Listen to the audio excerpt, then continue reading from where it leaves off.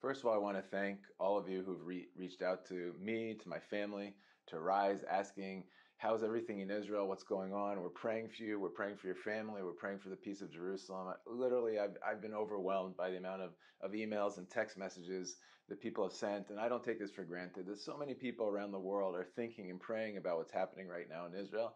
It really touches my heart. I just want to give a little update of what's actually happening on the ground. We're all being affected by this. Personally, 2 days ago, I was putting gasoline in my car at the gas station next to the entrance of Abu Ghosh. I heard several large explosions, turned around, and on the other side of the highway, I saw these pillars of smoke going up. And my optimistic subconscious, my immediate reaction was, oh my goodness, I hope that's for construction purposes, But everybody at the gas station started going haywire. Sirens were going off, and people were taking cover. The next day, we had a huge barrage of missiles around 9 o'clock at night over the Tel Aviv area. And from the Veidan where I live, it was literally like, I don't know, for our American friends, you sing in the national anthem about the rockets' red glare, the bombs bursting in air. I mean, it was something from a Star Wars movie. Literally, just hundreds of explosions as these rockets are being fired at us from the Gaza Strip, and then we have the Iron Dome system, which is trying to take them out, and working overtime at the moment. Over the last few days, over 1,200 rockets have been fired from the Gaza Strip to Israel, including at Jerusalem, which is our capital city. So this is a very, very serious situation.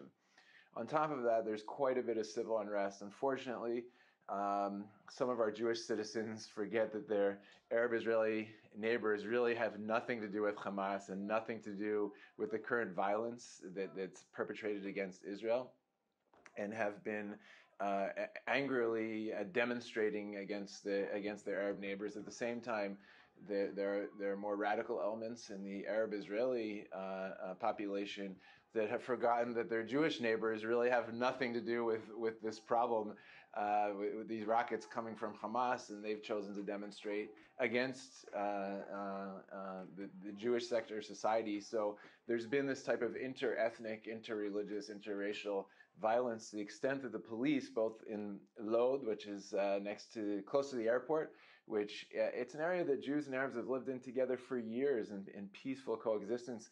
They've had to put a curfew there in the evening to prevent these demonstrations, as well as yesterday in Bat Yam and other places. So it's a very, very serious situation, both with being attacked externally from Hamas in Gaza, and then also the civil unrest within Israel.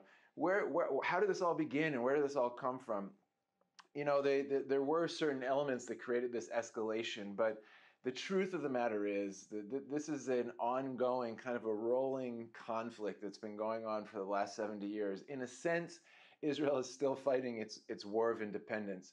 In 1948 and the time surrounding that, which we refer to as our war of independence, because of the violence, there was a huge population exchange. So 850,000 Jewish refugees were forcefully expelled from their homes around the Middle East, came into the fledgling Jewish state, received citizenship, residency, jobs, were able to create a life for themselves.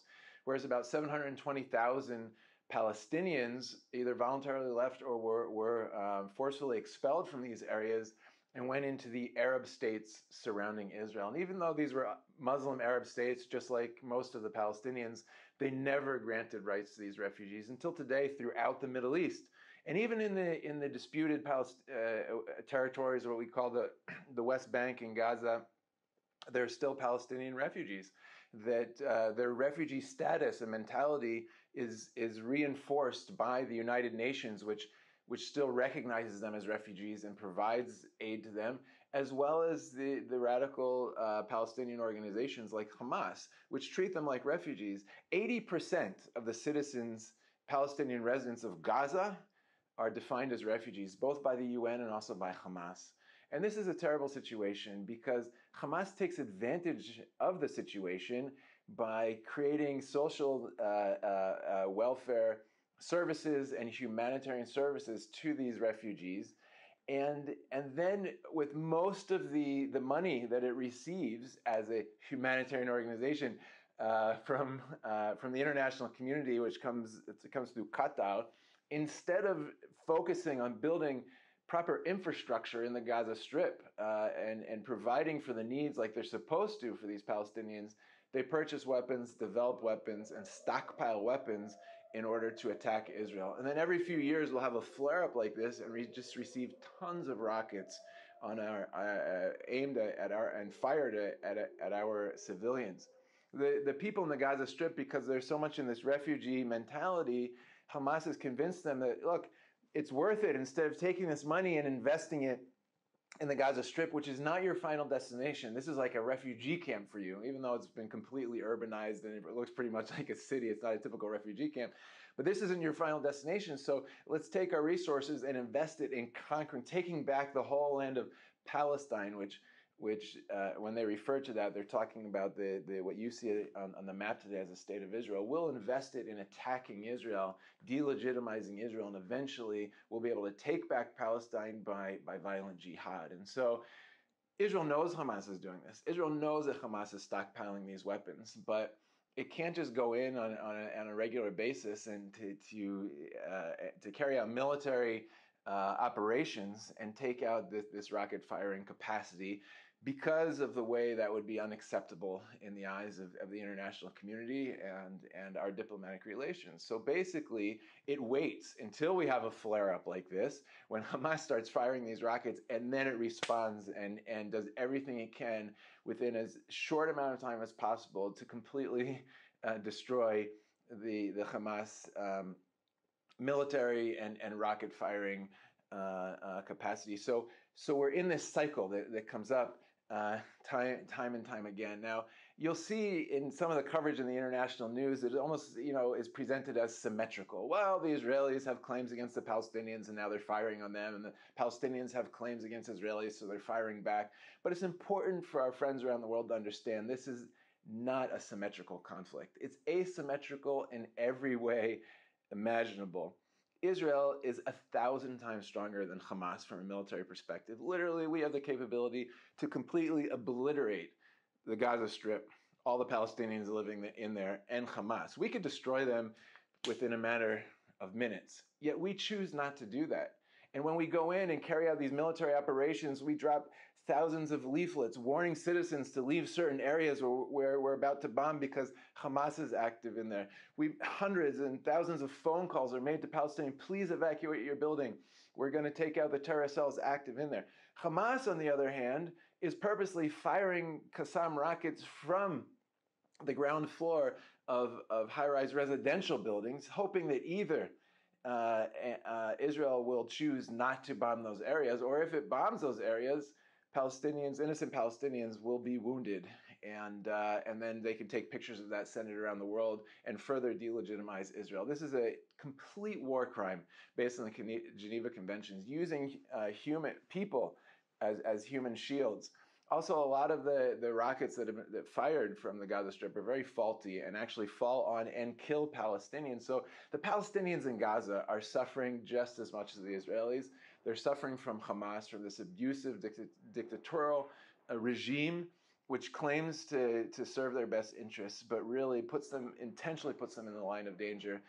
There are documented stories of Palestinians trying to leave these buildings once they've been warned by Israel, and Hamas keeps them there at gunpoint, hoping that if Israel attacks, maybe someone will be killed. Maybe they can send those pictures around the world. So it's not a symmetrical conflict. Israel is much stronger than Hamas, does everything it can to take out the Hamas military capability while preventing loss of life to the greatest extent possible. Hamas, on the other hand, which is 1,000 times weaker than Israel, if it had the ability, would destroy Israel. But it doesn't have the ability. So it sends everything it has, all of its military, the missiles and military equipment, uses everything it has to attack Israel and destroy Israel, and intentionally targets our civilian interests. So it's not firing rockets on Israel military installations, military bases, artillery bases, etc. All of its rockets, it's firing at schools, hospitals, political institutions, offices, purposely targeting civilians, which is another war crime. So we can't look at this as a symmetrical situation. We have a very strong party, which is doing everything it can to take out the military capacity of the other party while preserving human life. And then we have a very weak party, which is doing everything it can to attack civilians and destroy civilian infrastructure. And both parties lose. Israel loses because it doesn't really want to go in and completely conquer the Gaza Strip. What's it going to do with over 2 million Muslim Arabs that are not interested in its leadership or administration? It doesn't want that responsibility and shouldn't have that responsibility. So it doesn't really win because it can take out Hamas rocket capability to the best extent possible for a certain period of time until this flares up again, right? And tries to do that as quickly as possible in order to preserve its image in the diplomatic community, rightly claiming self-defense because of all these rockets that are fired. Hamas never really wins either because what it wants to achieve is the complete destruction of Israel, but it does not have the capability of doing that. So all it can do is fire these rockets. Why did it decide to create this escalation of flare-up right now? Hamas started firing rockets on Israel because of a few reasons. Number one, there's a recent Supreme Court decision that came down regarding 31 homes in East Jerusalem in which Palestinians have been living for several decades illegally, even though they were owned by Jews. They went into these homes, and this went through proper judicial review, and the court decided to support the eviction of the Palestinian squatters. And recently, Jewish families moved into these homes that belong to Jews, so that upset the Palestinians. So at the same time as you have these evictions from the homes in East Jerusalem, it's during the holiday of Ramadan where we have thousands of people coming to the Al-Aqsa Mosque on the Temple Mount in East Jerusalem to pray. And during this time, the police decided to warden off the stairs. There's kind of like an amphitheater around the Damascus Gate, for those of you who have seen that, where young Palestinians and Israeli Arabs like to sit in the evening when they break their fast for Ramadan. The police warden that off. So the Palestinians are saying, wait a second, we have these evictions from these apartments or houses in East Jerusalem. The police are now limiting access to certain areas during Ramadan. And that came at the same time as the Palestinian Authority declaring that it would cancel its elections. So a few months ago, said we're going to have elections in the Palestinian Authority, which, by the way, for some reason haven't happened for 15 years. Well, Hamas got excited about that because, according to their polls, they were going to win these elections. And then suddenly during Ramadan, Mahmoud Abbas, the president of the Palestinian Authority, said, we're canceling our elections. We're canceling because Israel will not let Palestinians vote at voting booths in Jerusalem. Well, that's kind of nonsense because Palestinians have never voted at voting booths in Jerusalem. In the last elections in 2006, Palestinians from East Jerusalem that wanted to vote could just drive a few minutes down to Ramallah and vote there. Obviously, Israel is recognizing Jerusalem as its capital. Has a problem with the Palestinians also voting there for the Palestinian Authority. And then Israel was blamed for the cancellation of the Palestinian elections. So you had these evictions, you had the wardening off of the areas of the Damascus Gate at the same time that the elections were canceled. And Hamas was upset that the elections were canceled because it thought it would win these elections. And this created a perfect situation for them to create this incitement and to ignite this new warfare and intifada against Israel. And from there, it just escalated and kind of spun out of control. But again, that's just a reason to attack us again, that it comes up every few years. There is some hope, I would say, within Israel. I can tell you as a resident of the Judean Hills, I received an invitation to a solidarity rally that's going to take place tonight in which our Arab Israeli neighbors from Abu Ghosh intend to do a rally together with the Jewish communities in this area, including Neve Ilan, Yad Hashmona, Kiryat Anavim, En Chemed, to meet next to the En Chemed bridge and say we are standing together as Jewish Israeli Arabs, standing against the inter-ethnic and inter-religious violence, and we want to live together in peaceful coexistence. So there is another voice coming out in the Israeli society today, which gives a ray of hope, where people are saying, you know what? If we're all created in the image of God, we should support solutions to the conflict that improve the quality of life of both peoples on both sides of the tracks, and not demonize and delegitimize each other. from a kind of macro perspective, what is the hope? Are we doomed to forever have, every 4 or 5 years, these military engagements with Gaza? I believe and I hope that that a solution will come through the intervention of some of our neighbors in the international community. For instance, if a stable Western-friendly government like Egypt, which borders the Gaza Strip, was to say we're going to take more responsibility and come in and bring law and order in the Gaza Strip with the backing of the international community, I think that could be a fantastic solution. I don't know to what extent Egypt is interested in this today. I got the feeling by reading between the lines that the Trump administration was moving towards a solution like that by creating this coalition of more moderate, Western-minded governments in the Arab Muslim world in order to start taking steps to create more law and order in the Gaza Strip. And I'm not sure where the current administration stands on that, but I think that would probably be the solution. I don't see a situation in which Israel will actually go in to conquer and occupy the Gaza Strip. It's not interested in that. So please pray into these points. As you know, many of you do pray for Jerusalem because we're instructed in Psalms, in the scriptures, to pray for the peace of Jerusalem. And I so much appreciate your prayers and your support. We do believe that, as this situation flared up quickly, we do hope and believe that it also died down quickly. Obviously, because of the COVID-19 situation, there aren't a lot of tour groups which are being canceled right now because of the violence that broke out. In fact, Israel is saying that it'll open up its borders for individual tourists who have been vaccinated to land here beginning in June. So I hope by that time we have this violence behind us and tourism can get back on track, our economy can get back on track. At the end of the day, even though there have been several people wounded and even killed on the Israeli side, Iron Dome has been doing a fantastic job and to really minimize destruction of lives and property. And it's been working overtime with the thousands of rockets that have been fired at us. So we're thankful for that. We're thankful that he who keeps Israel will not slumber or sleep. Thank you for tracking with us and praying for us. All the best.